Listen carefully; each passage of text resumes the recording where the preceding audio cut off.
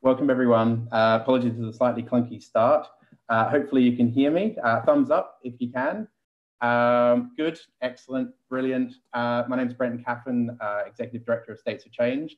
We're in week 2 of the festival, and this session is called We Will Nudge You. I didn't realize that you'd actually done that twice until I listened to the song. And we're delighted to have Jonatan Beun and Flora from Argentina. You've read the bio, so I'm not going to waste any more of their precious time. But I really look forward to hearing this session about behavioural insights in public policy design. Over to you, Ol. Thank you, Brenton. Hi, everyone. Welcome to this session. We will nudge you. It's gonna be a really interactive session.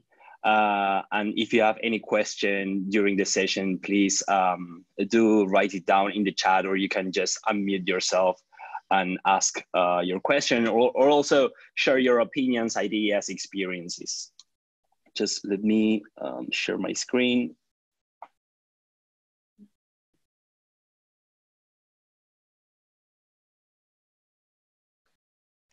So, yep.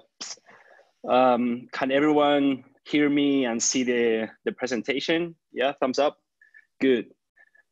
So the session is kind of inspired, and the theme of the session is Queen and rock music. So we kind of want to connect nudge and behavioral science with rock. So some of the objectives of this session is to encourage you to use behavioral science to apply in public policies, or really anything you want. It doesn't have to be only public policies. You can, I think that behavioral science, you can use it, apply it also with your partner, with your family, with your kids, because we have one brain, right? So it kind of applies for everything we want. The second session, the second objective of this session is to know other rockers around the world who share the same interest in applying behavioral science or behavioral insights. So I guess that everyone that is here in this session is because we share the same interest. And the last objective is maybe form a nudge band. I think that this is still an emerging methodology. So we kind of want to map everyone that is out there all over the world that have an interest or have applied these kind of things into public policies. So yeah. But most importantly, we think that the most important thing of this session, as Queen said, is to have a real good time. So this is a fragment of Don't Stop Me Now. I'm not gonna sing it because I'm a terrible singer, but it is really important for us to have a really good time during this session. You'll see that it's a quite interactive session. We'll split you in breakout rooms, and there are gonna be like hands-on exercises. So if anyone don't really feel comfortable with that, it's okay. You can just tell us or chat us in privately, and you could do more a reflection by yourself. So here's a quick poll I want to do to kind of understand the audience here.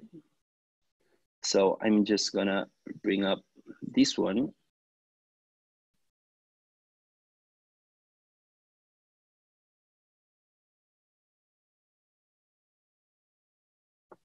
So here's the first poll, and we have a question for you, which is, how familiar are you with behavioral science? So the first answer is, I'm a behavioral science ninja. Like, I apply it at work every day and I rock at it. Then I can talk about it to impress someone you like. We all have done that, but I've never actually applied it. The third option is, oh, okay, I heard about it a couple of times, but I put a poker face about it when it comes up in meetings. And the last answer is like, behavioral what? Am I in the wrong session?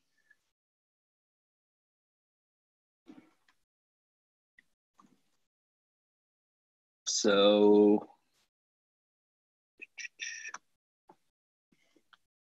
there are still 3 people that haven't answered. We'll give a couple of seconds more. There are 2 people.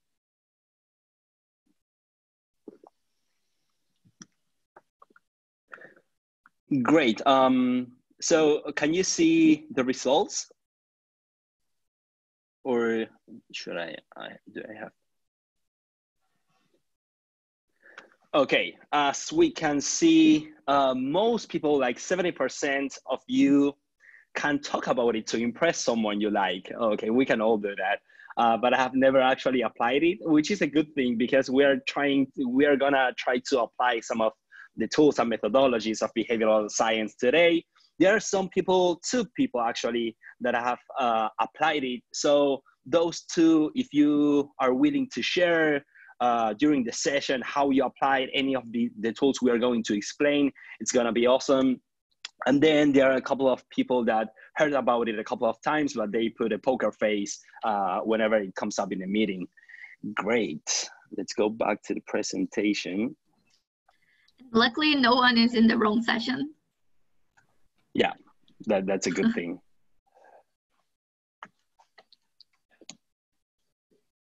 So how are we gonna rock today? Here's the schedule of today's Lollapalooza. We're gonna take about 15-20 minutes to Nudge 101, which is going to be like a brief introduction for those who don't know that much about behavioral science applied to public policies. And then we're gonna start the rock and roll. We are going to do some exercises in different breakout rooms, and then share maybe the outcomes of those exercises. And the whole session is gonna take us about 1.5 hours. So yeah, who we are. Today in the Nudge band, I'm me, old Jonatan Beun. I'm from Argentina. I worked as Director for Capability Building and Innovation at the Government Lab of Argentina. And a fun fact about me, I'm a huge fan of second dinners. What does it mean? Like, I actually like eating second dinners. I always have dinner really early, and by 12 a.m. I have a second dinner. Yeah, don't judge me, please. Hi, everyone. It's a pleasure to be here with you. I'm Flora. I work at São Paulo City Hall in an innovation lab, and I lead the behavioral science initiatives up there. And well, my fun fact is not that fun, but I'm really obsessed about running. And yeah, that's what I wanted to share with you. Hope you enjoyed the session.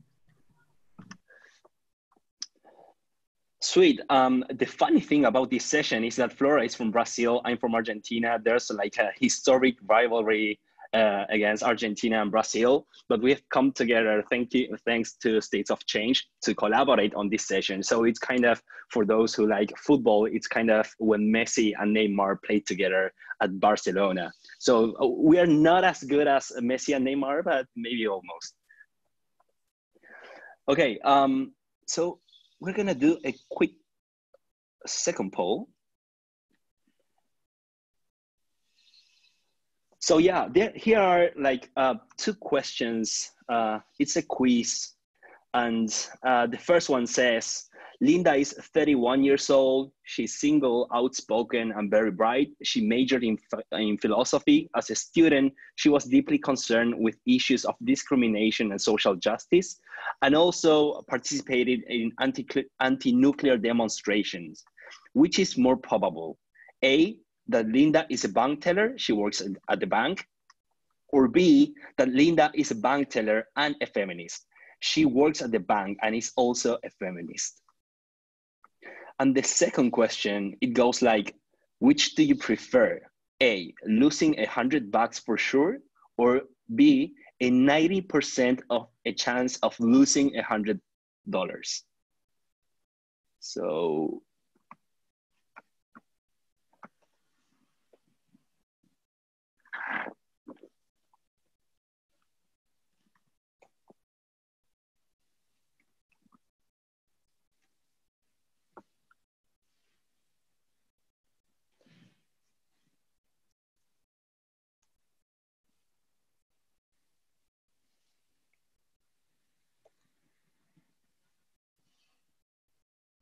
there are only 3 people left to vote. We'll give it a couple of more seconds. Okay, we can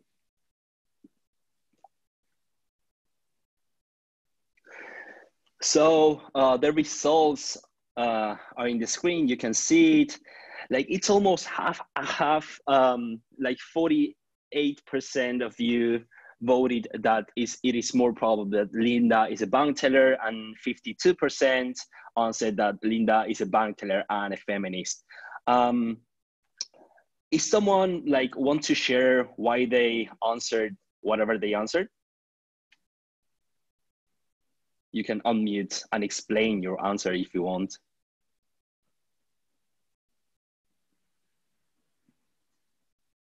Or not. Okay. So the rational choice of the first question should be Linda is a bank teller, because Linda is a bank teller and a feminist. Those are two conditions, and one of the conditions like are included in the other answer. So if you're talking about probability, the more probable outcome would be that Linda is a bank teller. But because I have told you the description of the stereotypical person of a feminist, 52% of you answered that it is more probable that Linda is a bank teller and a feminist, right? And in case two, which do you prefer? Like only 2 people answered, or 10% answered that they prefer losing $100 for sure. And most of us, we prefer a 90% chance of losing. Oh, okay, that answer is wrong. Sorry. It should be a 90% chance of losing $115. But the main message here is that we all have a optimism bias. We are really optimistic about the chances that are related to ourselves, and we are really bad at calculating probabilities and statistics. And this is related to how irrational we are. We are not very rational. We don't make very rational choices every day. We usually make a lot of irrational choices, and Flora is going to talk a little bit about that. So let me stop sharing. Yep. So, well, after this quick warm-up, let's start with 101 on applied behavioral science. And our starting point is traditional economic theory, which would be neoclassical economics. And this whole area based itself on building models in order to be able to analyze and predict how people and firms would make choices in a society. And in order to build these models that would allow us to generalize a lot of situations, those models were based on some assumptions. In a really simplified way is that people always know what their preferences are, so they're self-conscious of themselves, and they are consistent within different situations. So external factors wouldn't affect what they prefer. And also that people will always choose the best thing, so that they will behave in a maximizing and optimizing way, always looking for the best option. And the third assumption is that people will behave in a self-interest way, so doing what's best for them according to the incentives available. Well, of course, these assumptions do not always hold in real world, right? So we have situations like that. I think the photo is self-illustrative, but it shows how we're not always consistent with our preferences. And well, another good example is, I think you can, yes, like this one, I think most of you have gone through it, but every time when we're trying to decide what to watch on Netflix, we spend a lot of time trying to check all the options, and we end up giving up or going back to our default TV show. This is an example when having too much information, which would be best from a standard theory point of view, actually leads to a worse choice. And so all this matters because it affects us in a systematical way. And if it affects everyone, it should be included in this model. And also it affects society in really important issues. So as policymakers, taking into account these irrational behaviors is a huge challenge, and should be taken into account to design more efficient public policies. For example, in the coronavirus pandemic, a lot of things weren't quite rational, but it's important to understand why this happened, how this happened, and what can we do to try to fix it or make a better social outcome out of it. And well, if you're here, I'm pretty sure you've heard some of those concepts. And when I was starting into this new word, I got confused on how they differ and what they actually mean. Those concepts are indeed different, but when we're talking in an applied point of view, they usually refer to the same thing or almost of the same thing. So the point is, what we're going to present here has to do with all those terms, and nudge is a specific kind of application of behavioral science. So it will be like a tool of this area.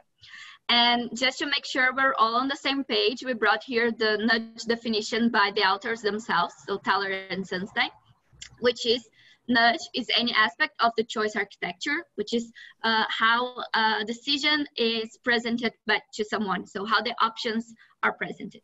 That alters people's behavior in a predictable way without forbidding any options or significantly changing their economic incentives.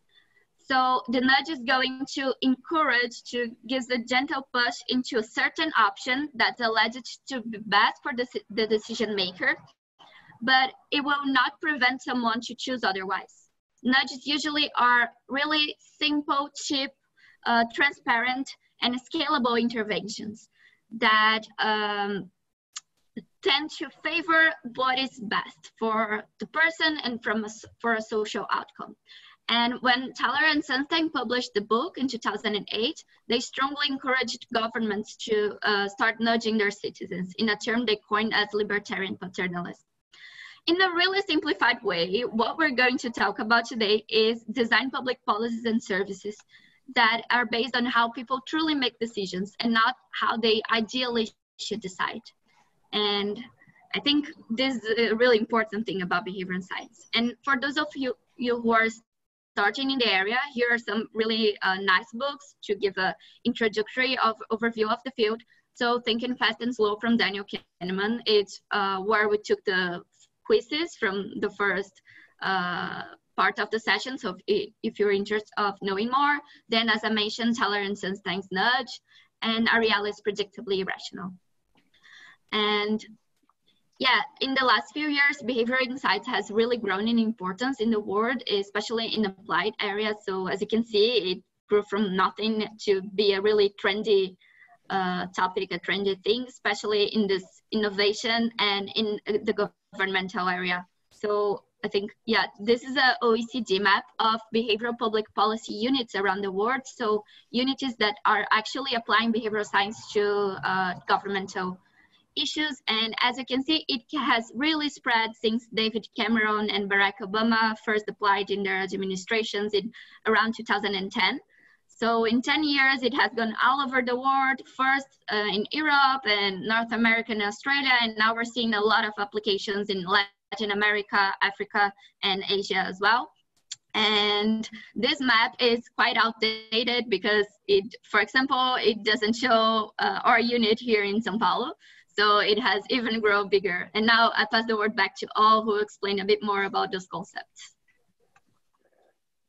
So yeah, most of you is probably familiar with the concept of System 1 and System 2 thinking. So this is based on Daniel Kahneman's work. System 1 is the fast, automatic way of making decisions, and it's the system that we use to take most of the decisions every day. There are some research that says it's almost 95% of the decisions. And then the System 2 is the more rational and conscious system of making decisions or thinking, right?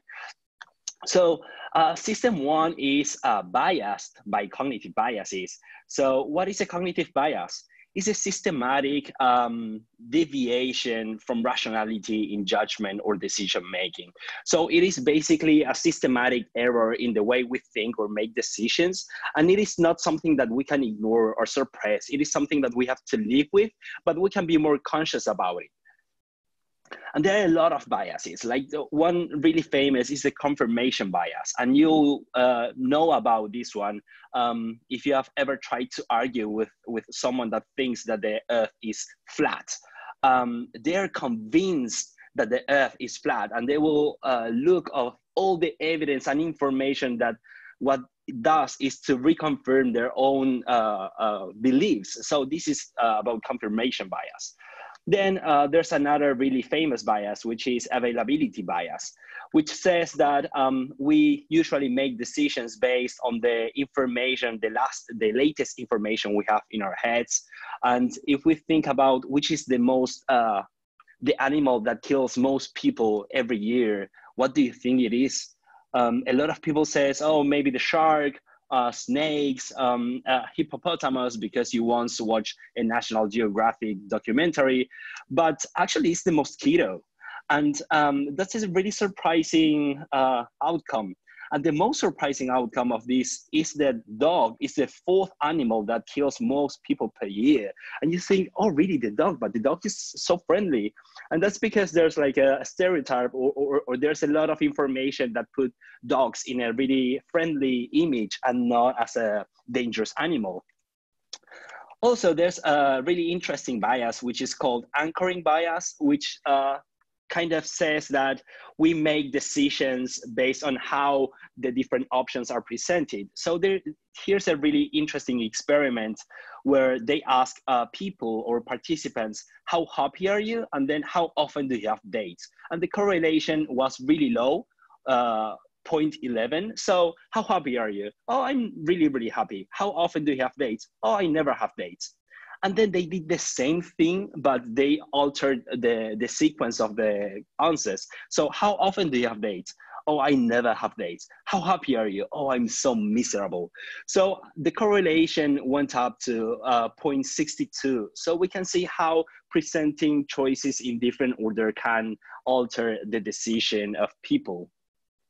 And the insight here is that we can take a rational approach to these irrationalities in order to improve decisions.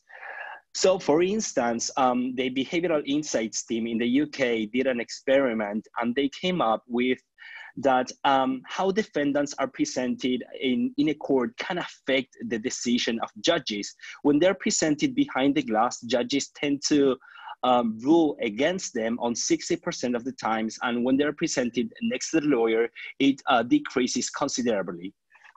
Also, another case is related to the organ donation.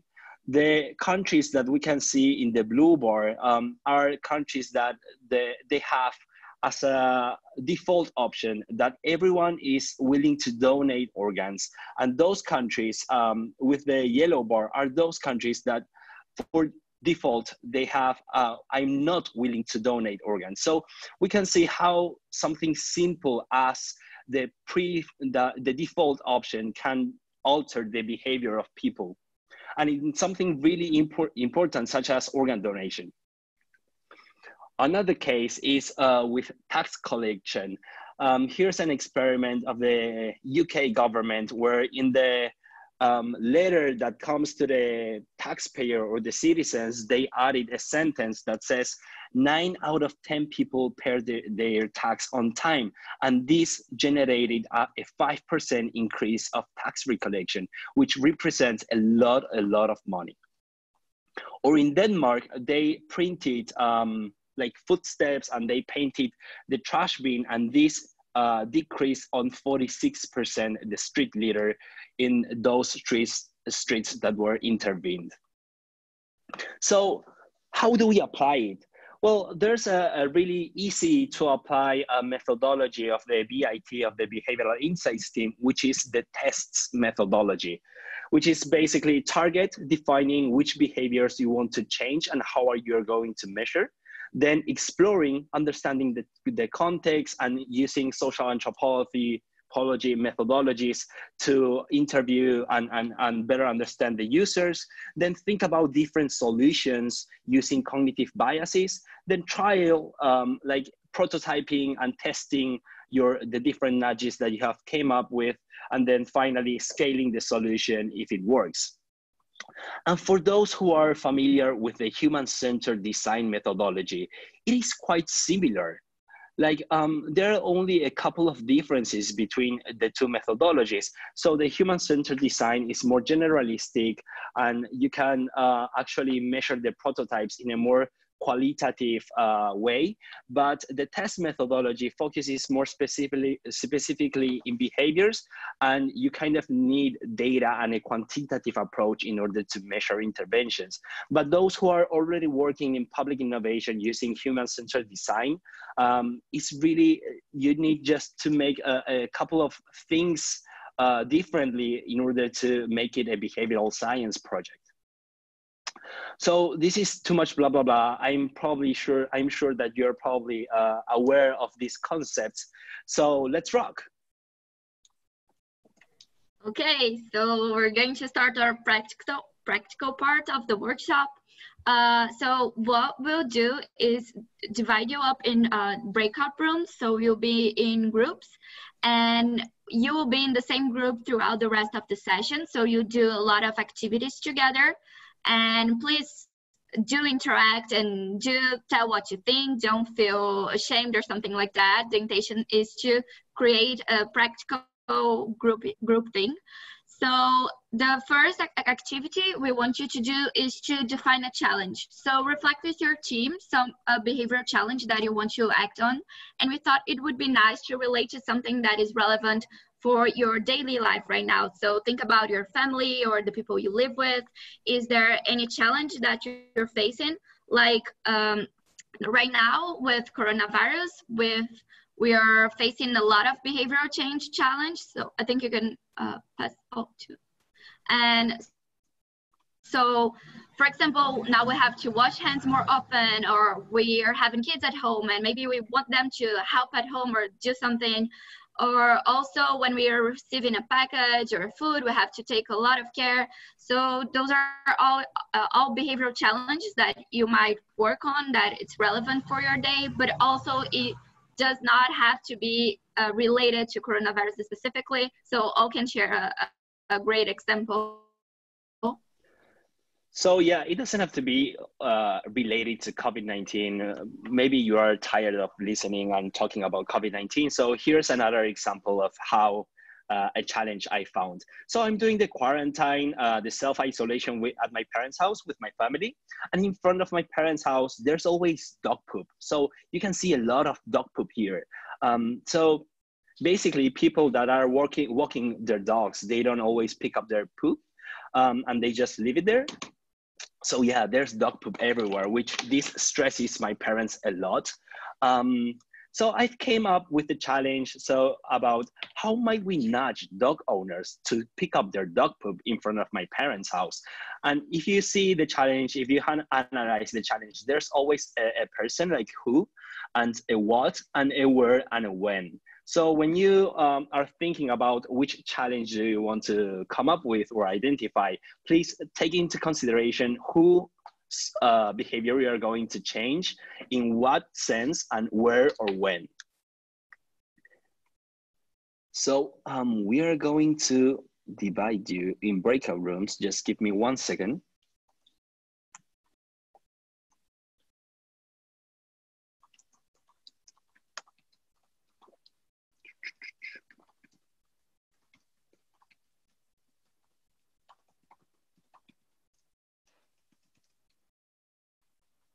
So in the chat, what you will see is that we've put a link to a Google Drive.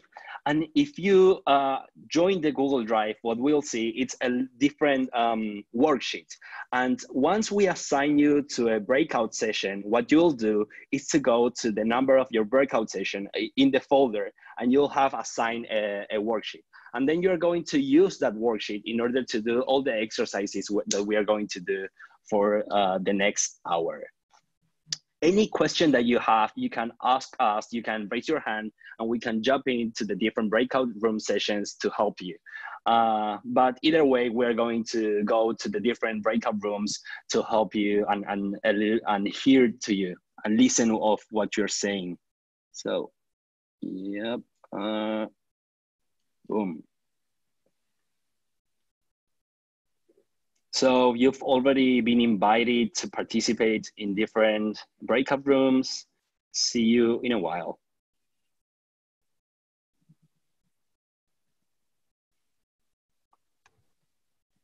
Yeah, don't worry, Maria.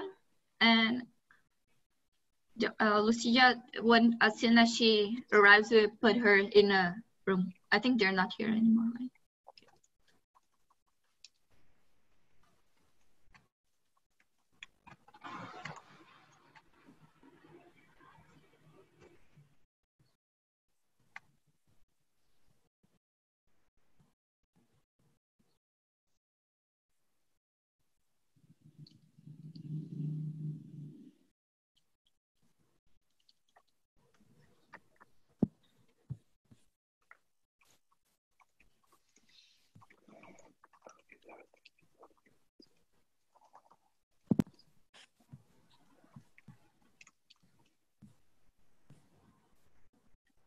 So if people are having trouble getting into the breakout rooms, just maybe mention it on the chat and we can help you get into them. There are people that are having trouble getting to the breakout rooms. Well, there are just a number of people who haven't joined a breakout room yet, so maybe they've chosen not to. Oh yeah, I think, yeah, there are some people that chose not to do the activities, but that's okay. Okay.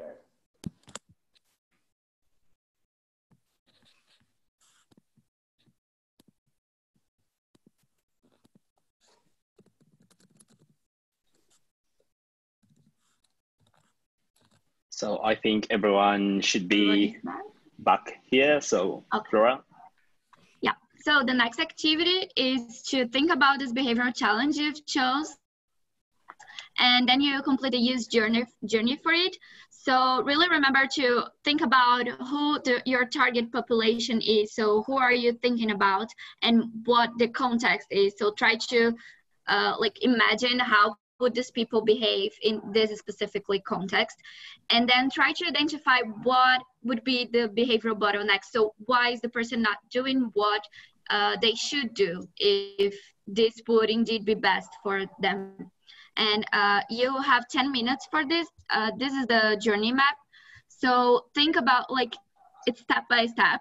So if your behavioral challenge is a final outcome, you have to think every possible step that takes into this final action. And then you compare what would be ideal to do in which step, what is it like in reality, and maybe hypothesize, why does this happen? So is this something in the structure of the context, or is it something regarding motivation, or is it because it lacks information?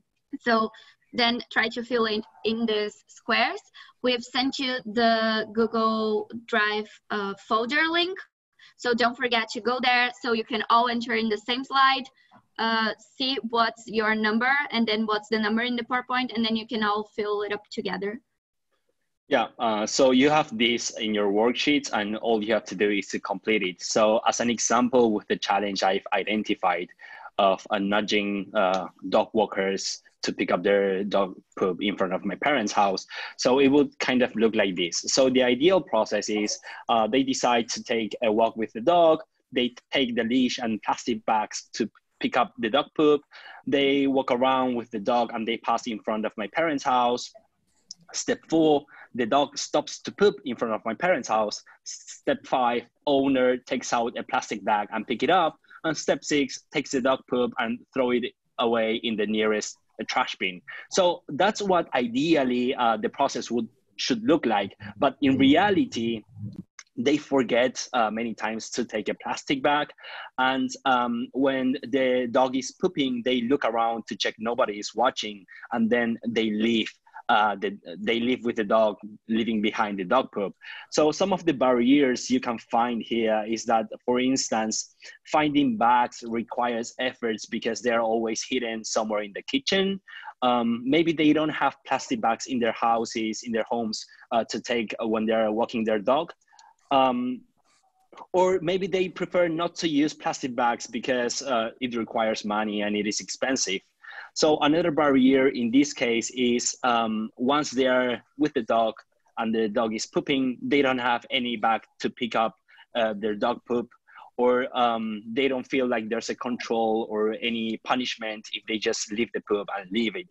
And also some of the barriers here is that maybe they think, oh, I have done it before. I have left the dog poop over there and nothing happens. So it is okay if I do it again, or everyone do it, or I see dog poop everywhere. So if everyone does it, why shouldn't I? So this is an example of how you should complete the user journey. So I'm going to divide you in different groups. Again, don't worry, you have this example and you have the template to complete it related to your own challenges. Yeah.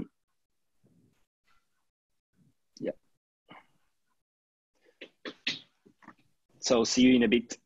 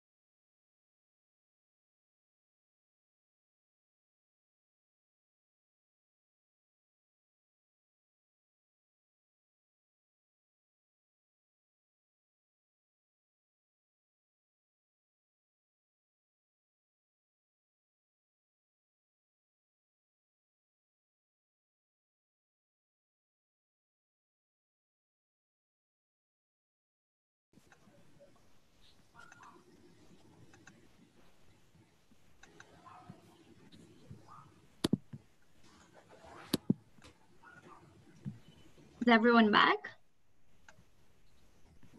Yes, all right. Yeah, I think everyone is back. Okay, so now we're going to introduce the last activity of today, which is actually to design and prototype our nudges. So based on the last exercise, you have to think about the behavioral bottlenecks you listed and how could you intervene on it? How could you design something that would solve it? And so first, keep in mind the definition of nudge. We put it in the slide in case you want to use it as a reference. And here are some quick and simple examples of some of the challenges we set to you. So for example, washing hands in a proper way. So they put the songs in order so people wouldn't forget how many times would be the ideal. And also, for example, the stickers in the doors, so people will remember that it might be dangerous even though it seems clean. And yeah, so first you're going to fill up the same table, but this extra line here about potential nudge. So keep in mind the barriers and then act on it. Do you want to explain or should we? Yeah, so for instance, in my case, for each step and in each step that there was a barrier, I thought about potential nudges. So for instance, making a guerrilla communication campaign in my parents' neighborhoods, or maybe spraying my streets with not attractive smells so the dog don't poop in front of my parents' house. Also, I thought about different signs to put in front of my parents' house, so to nudge people to pick up their dog poop or make them feel observed with their bad behavior. So these are different nudges that I came up with for this particular challenge. And we nudge you, we encourage you to do the same using the user journey. For each step, maybe you can think potential nudges that you can implement. Yes, and then you should pick one that you would like to prototype and work a bit more on it. And then you can use the next slide to start doing a communication piece or something like that, as you imagine. And you have 15 minutes, and then we'll go all back here and share what we've talked in the session. So I've already sent you the invites for the breakout rooms, and you should be able to join to the same breakout rooms that you belong to. First, we'd like to open the space if any group wants to share what you've thought so far. And please feel free to just unmute you. We were unable to finish it on the time we were supposed to, but we could maybe think about some solutions to make people use the mask correctly to when leaving home during these pandemic periods. So one nudge we thought could be interesting is like taking the example you guys have shared with us, like a guerrilla communication, because I think it's something that for me it's interesting. But a lot of people I see back in Brazil, they don't know how to use the mask. They leave home using the mask, but they don't know how to, or they prefer not doing it. Like, I don't know, but they don't use it correctly. So maybe if we have like a lot of information directed to those people, I think it's something that could work out. Yeah, communication is essential when you're trying to nudge people's behavior. And there's a lot of really cool insights about how to communicate more effectively. People tend to pay attention to things that are attractive to our eyes. And if there's a lot of text, we usually don't read it. So it's really cool to always try to make it simple and attractive. Anyone else who would like to share any thoughts?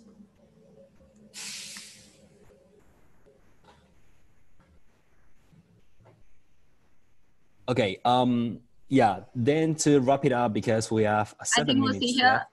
Oh yeah, sorry. Huh? Sorry? Did you want to share? Well, yeah, sure, I can now start to talk. So basically, okay, after we switched the groups, we were in another group, but it was okay. And we were actually discussing and realized how hard it is actually to nudge people buying local food, because we at the end now realize the main barrier is the size of the city. And some of them are very practical and don't want to change their way, though if it's healthy or better for them. And then we realized basically by promoting local shops in general, we would be probably able to nudge people even in bigger cities to choose local food rather than big supermarkets. But yeah, maybe like from that point of view would be basically PR or flyers for discounts, etc. But yeah, more or less. I don't know if Heather wants to add something.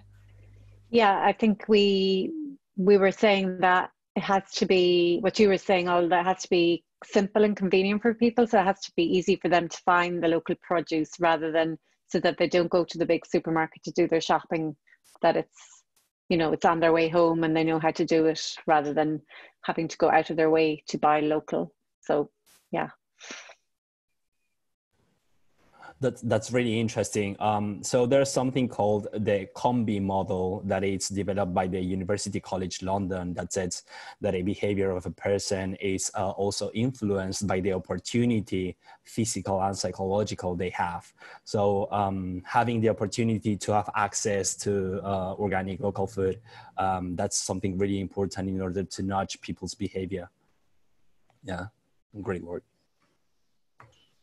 I actually have a question. We had as well the face mask, using a face mask correctly, the journey. And everything we were talking about was something about information. But the information, you don't need it while, for example, you were leaving home and you forget to bring the mask. It's too late. So you cannot nudge many times in the journey. It should be done something before that. So actually, most of the things was like, okay, it's not in this journey, it's like before. So it's just, yeah, That is right, Leticia. Thank you for sharing that thought. What usually you can do is to nudge them like in some way in their journey and hoping that they remember the next time they start the journey. You know what I mean? Because of course you cannot like interrupt in their own homes to nudge them. So you kind of have to nudge them whenever you can more forward in their journey. And then you hope for them to remember next time they're going out to take out their masks. Yeah, and also, yeah, if this is the moment of, like, if the problem is that people forget to bring their masks, then in a way as to remember. So if you're thinking about people who live with you, you can post a sign on the door so they won't forget at the moment they're leaving their houses. Or if you're thinking something in a larger scale, you can think about social media campaigns, or maybe sending an SMS at the right moment that people are supposed to leave their homes. So this would be included in the user journey, like the user journey starts before. But I'd also say the key factor would be a habit. A habit in people's behavior in general. Yeah, that is right. And that is one of the things that the UK government, for instance, was trying to do, like to try to make washing your hands a habit, such as taking out your coat every time you come in your house. Well, wash your hands. But habits are really hard to nudge into people. So yeah, it's a huge challenge we have. So we have just a couple of minutes left. Flora, maybe you want to share the final slides. Sorry, I was on mute. Can you see it? Yep. Okay. Yeah, oh, if you want to wrap it up. So the final challenge that we have is to, first of all, thank you for sticking together until the last minute. But we kind of want to motivate you to implement one or some of the nudges that you've came up with during this session. And what we are going to do is to do a follow-up with all of you, if you're okay, to see if you're willing to have another session after the festival is finished to kind of share a nudge or a thought that you have tried. For instance, in my case, I'm actually implementing the different signs in front of my parents' house to see if I can nudge dog owners to pick up their dog poop. So in this follow-up session, we'll kind of more relaxed and chilled, share some experiences if you have successfully implemented it. If you haven't, which were the limitations? And of course, this is completely optional, but one of the objectives of this session was to try to form a nudge band. So we kind of want to use this opportunity to start building an international community, practice community on people that are interested in using behavioral sciences. Yeah, and here are some useful links in case you wanted to learn more about how to apply it. So the Behavioural Insights team has a lot of material that are really interesting and easy to use. And some of them we've used here today. And also the BHub has like a platform where they put a lot of cases, so you can search from for the area that you're interested at, and you can filter. It's really nice. And also this blog, they post really interesting articles every week about several different topics about behavioral science. So yeah, feel free to use it and to share it. And yeah, I think that's it. Oh, just another announcement. And last week we're going to do a second panel on behavioral insights, but this time we're going to share our experiences at working in government. So me, Al, and a friend from Colombia, and I hope if you're interested in knowing more about this topic, I hope you can join us as well. And Al, if you want to add anything? Yeah, no, thank you so much for being here with us and sharing this session with us regarding the technical difficulties. I was supposed to be a ninja on technological stuff because I'm a millennial, but not so much. So sorry for that. But yeah, we'll write to you again, and we'll see if you're willing to have another more chilled session to share some experiences and thoughts. Thank you so much. Thank you. And for me, just Thank Thank you. you to all and Flora. Bye. Oh yeah, Brenton. That's okay. No. Just thank you very much for a great job. I know everyone's going to get to the next meetings. We'll see you at the next event. And I really want to thank Ol and Flora for really working the festival metaphor right throughout their whole presentation. So I really enjoyed that, and we'll see you next time. Thank you. Thank you. See you next time. Thank you. Bye bye.